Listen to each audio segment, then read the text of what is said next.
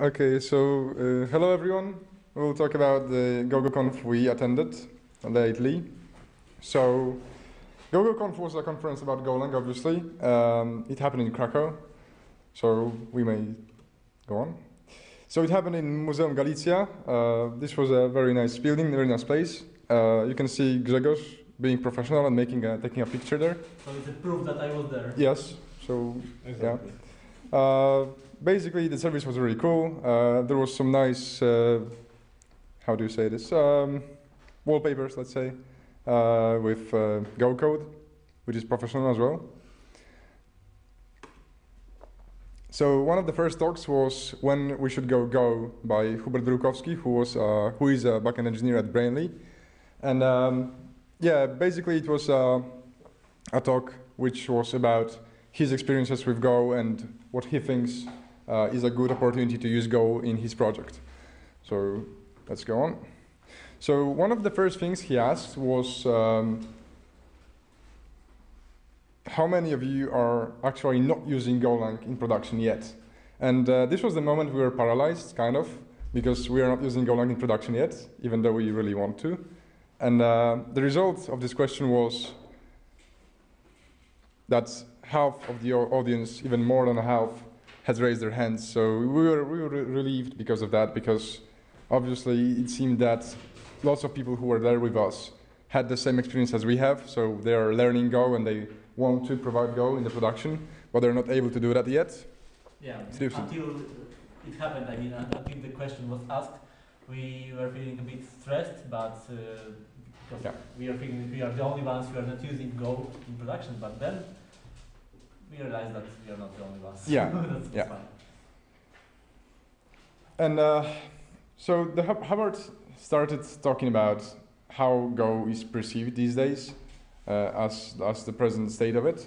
And he states that, in his opinion, Golang has surpassed the peak of inflated expectations and the hype.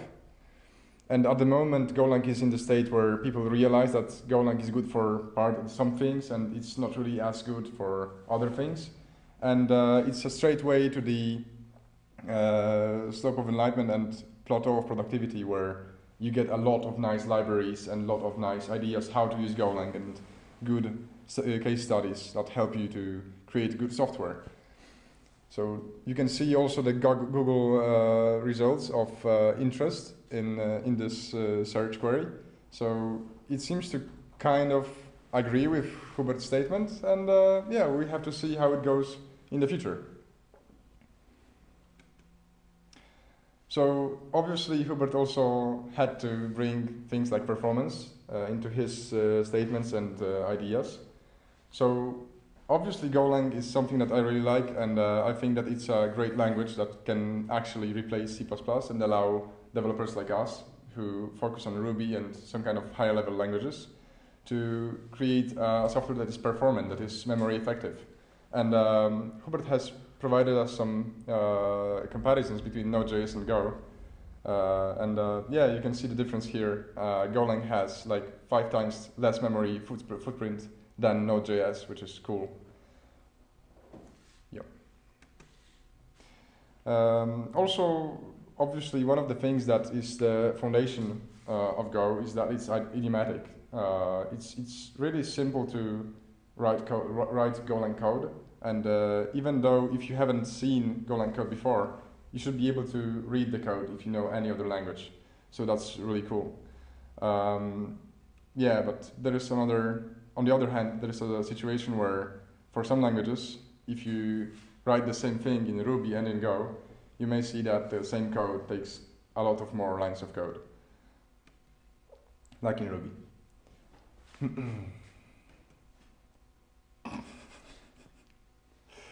Yeah, and one of the other huge differences in Golang is that it has somewhat of a not really intuitive project structure.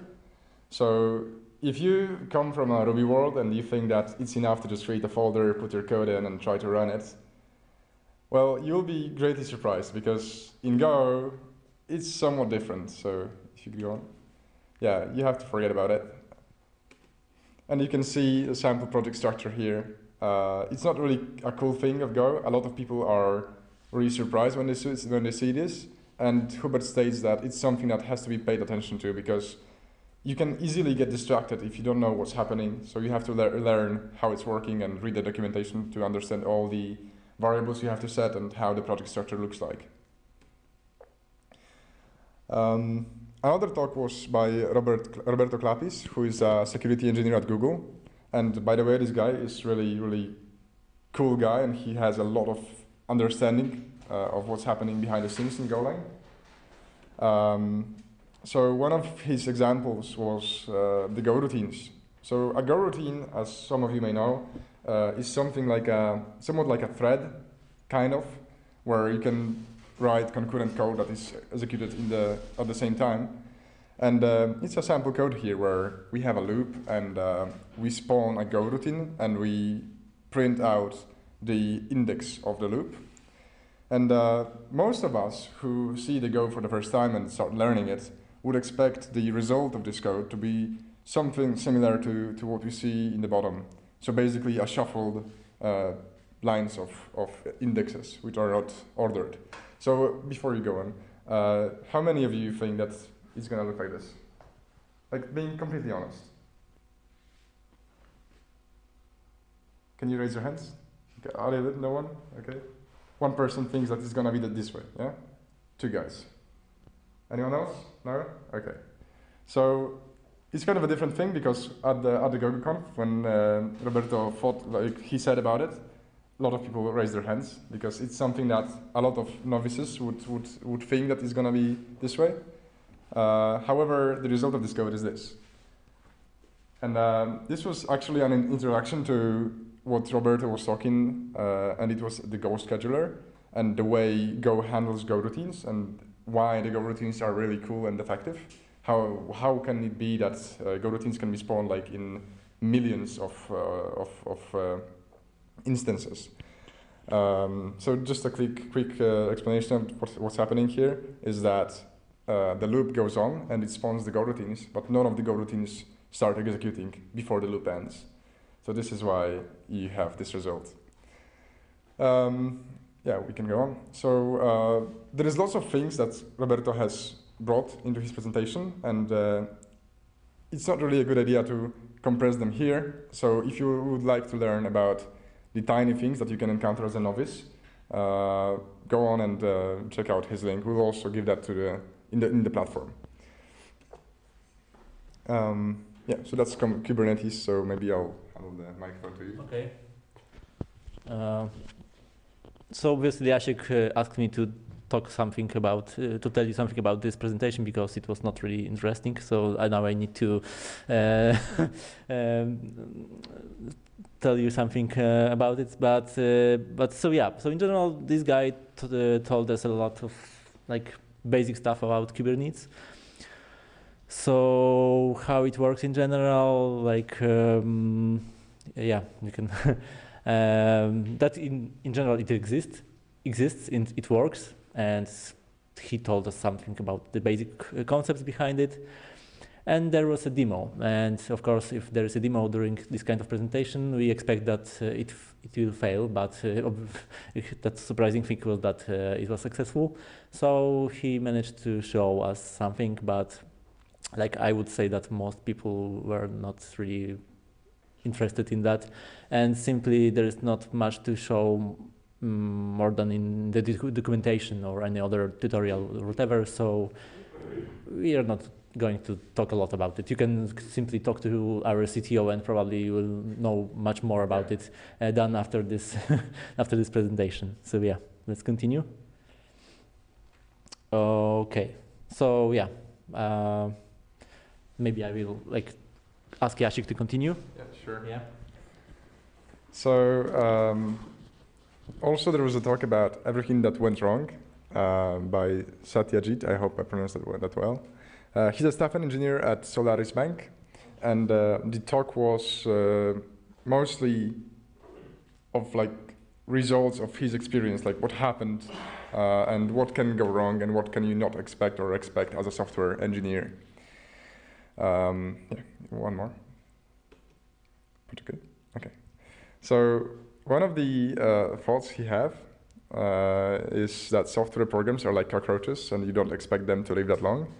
It was mostly about the approach that some of us have when we know that the feature will be refactored later, or we think that something will be a temporary fix or a temporary solution to a problem.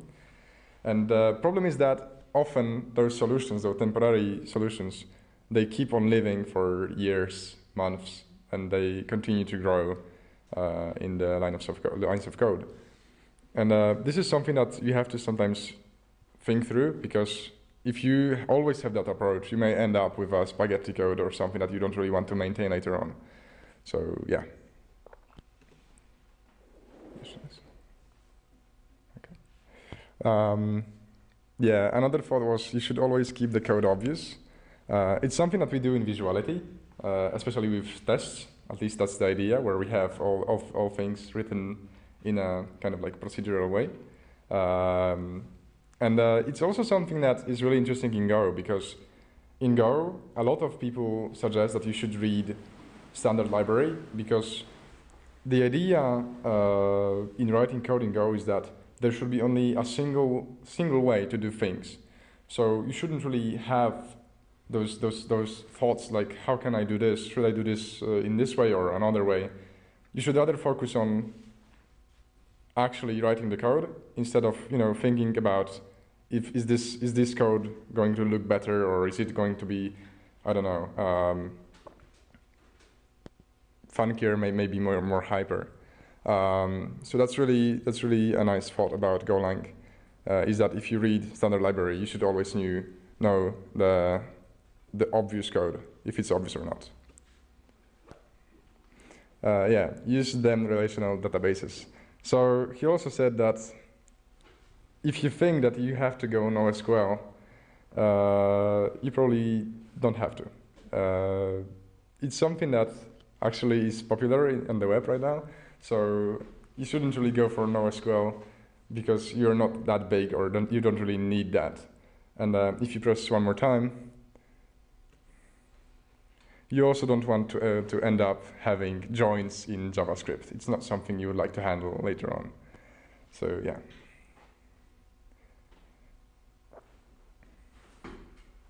One more time.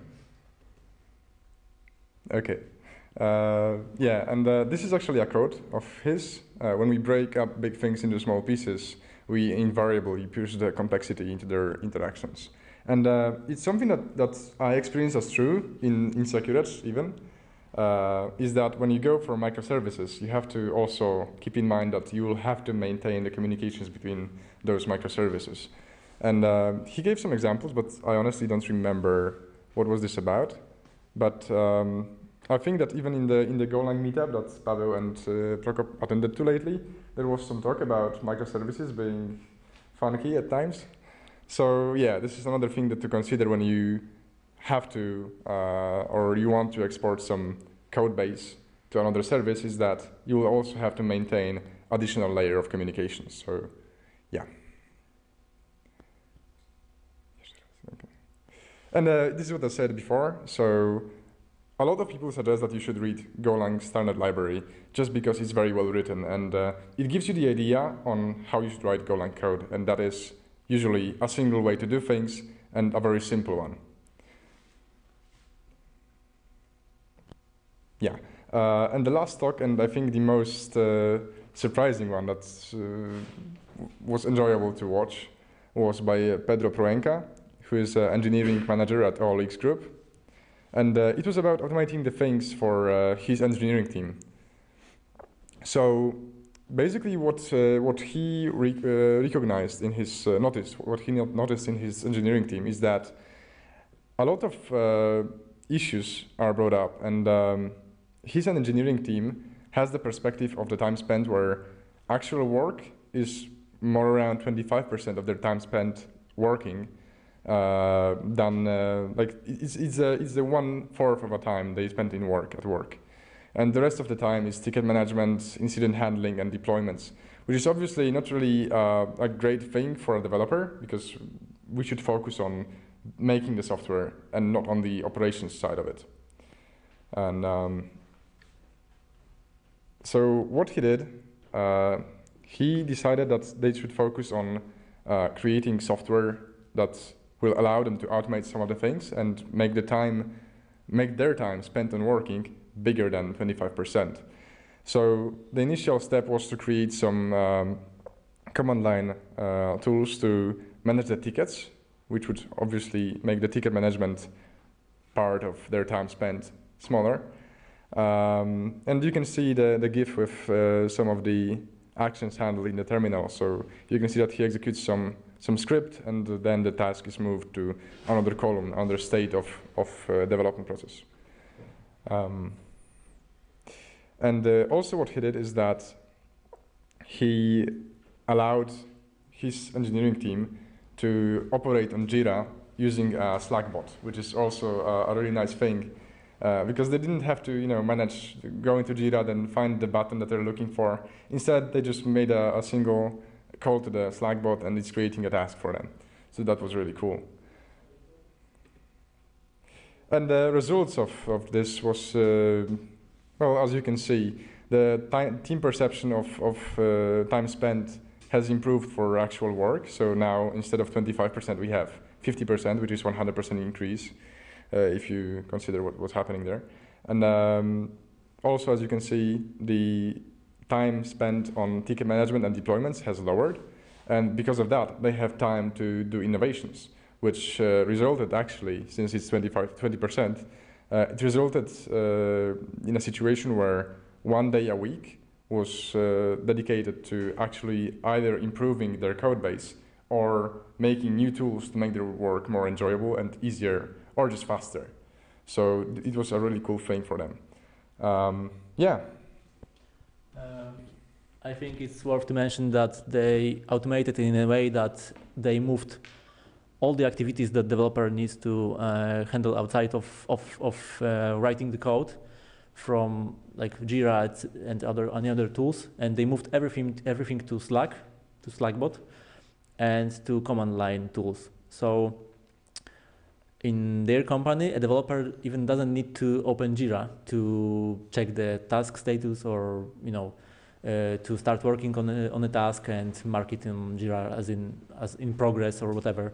Everything can be done by those commands, and they do it normally. They even can create tasks in Jira. If they see some issue that needs to be fixed, they can easily create a Jira ticket just in the conversation with some person on Slack, for example. So it is integrated in a really nice way, and their tools it contain like many things, so it can really automate it, and it really helps them, as they say.